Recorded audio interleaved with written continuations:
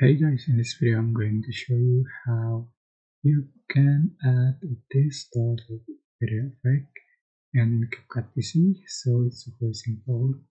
You're just going to add the effect to your code. So first you can select your videos or photos you like to edit, and for example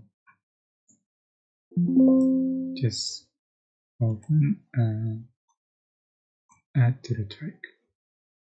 Go to effect and select video effect, select distortion. So you can find this distorted video like just download it, add to the track, and adjust for duration with more.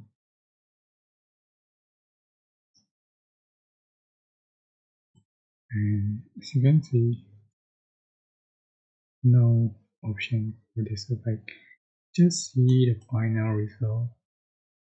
And I hope this tutorial was helpful for you guys. Don't forget to like, comment, share, and also subscribe. If you have any questions, please put in the comment section down below. Thank you so much for watching.